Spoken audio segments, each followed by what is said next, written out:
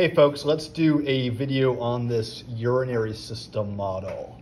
So let's start with our good old kidney right here. We see its hilum. We're looking at the outside, which is the fibrous capsule. We see the adrenal gland or suprarenal gland sitting on top of it. Coming out of the hilum here, we've got the ureter. We'll come back to it in a second. We also see the renal artery branching into some segmental arteries. We see a couple of them right there. Plus we see the renal vein, and of course there's that aorta and that inferior vena cava. If we jump over to the kidney on this side, we see the renal cortex on the outside, the renal medulla, which is made up of all these pyramids. The tip of a pyramid is a renal papilla, and it drips urine into a minor calyx. So into that little cup right there, it's a minor calyx. And then when minor calyces unite, we get the major calyx. And then we get the renal pelvis in there, leaves the renal hilum to become the ureter. And what else do we see here? We got renal columns in between our renal pyramids, so renal columns right there. If we follow our ureter down, we come down to our urinary bladder. We do see the rugae in there. We see the two openings for the ureters, as well as the opening for the urethra, the internal urethral orifice. The smooth region demarcated by those openings is the trigone.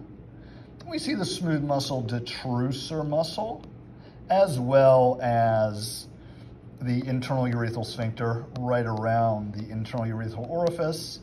And we do see a prostate gland here, so we have the prostatic urethra. We do see a pair of vas deferences. And there's even a pair of seminal vesicles like hiding under there. All right, so one urinary system model done. Let's swap on over and do a kidney here. Lots of similar stuff. We got the fibrous capsule on the outside. We got the hilum right there. We see the ureter coming out of the hilum. We see the renal vein coming out, renal artery going in. We've got our cortex. There it is, our cortex right there. We've got our pyramids, which collectively make up our medulla. The tip of a pyramid is a papilla, draining urine into a minor calyx. When two minor calyces unite, we get a renal pelvis. Sorry, we get a major calyx. Getting ahead of myself right there.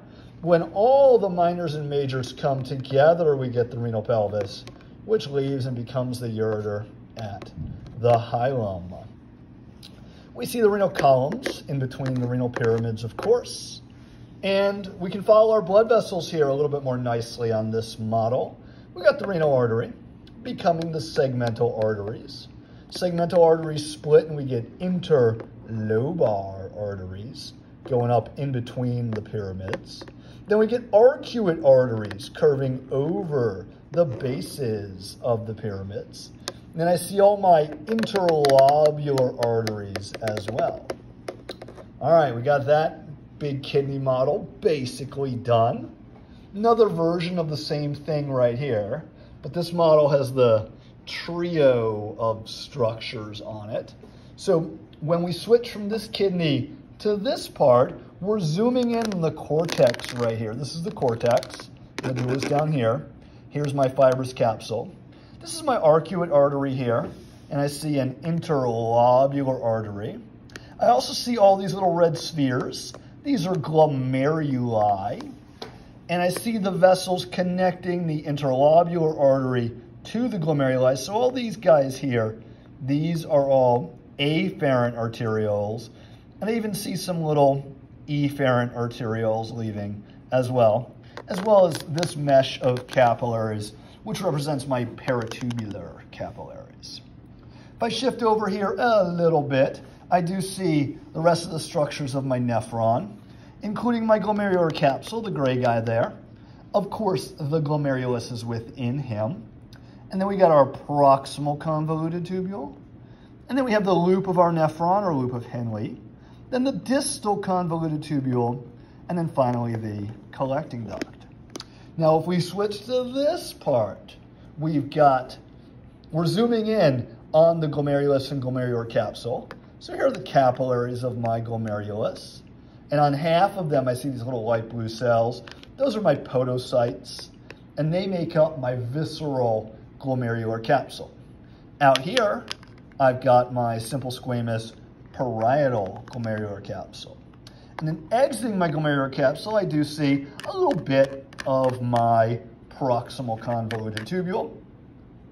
I also see my afferent arteriole, my efferent arteriole, and a little smidge of my distal convoluted tubule. And if we keep going, and we do a whole nother model here, more of the same structures. I've got my interlobar artery, my arcuate artery, my interlobular artery, afferent arteriole going to my glomerulus, efferent arteriole coming out. There's my paratubular capillaries. Blood vessels around the nephron loop are the vasa recta. Continuing with the blood vessels, I've got my interlobular vein, my arcuate vein, and my interlobar vein. Remember, the interlobar veins go onward to come together and become the renal vein. And if I reach over and grab this guy, because I kind of forgot about veins on this one, I do see an interlobular vein. I see an arcuate vein. I see an interlobar vein. Interlobar veins are fusing.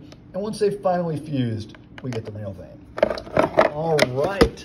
Other structures I can see include my parietal glomerular capsule, my proximal convoluted tubule, my nephron loop, my distal convoluted tubule, and my collecting duct. All right, pretty much the same stuff on this more garish model here. I've got my arcuate artery. I've got my interlobular artery. I got my afferent arterioles. There are my glomerular capsules, and I see my efferent arterioles as well. Coming out of the glomerular capsule, I get this orange proximal convoluted tubule, leading to my orange and purple, there we go, nephron loop. And I got my distal convoluted tubule and my collecting duct. See some paratubular capillaries up here as well. All right, finally, we've got this model right here. And a couple things on it. We're going to start on this side just for fun. There are my glomerular capillaries with all these podocytes sitting on them. Podocytes make up the visceral glomerular capsule. Here's my parietal glomerular capsule right here. And here's my proximal convoluted tubule. And I see my A and my efferent arteriole, as well as a little bit of the distal convoluted tubule.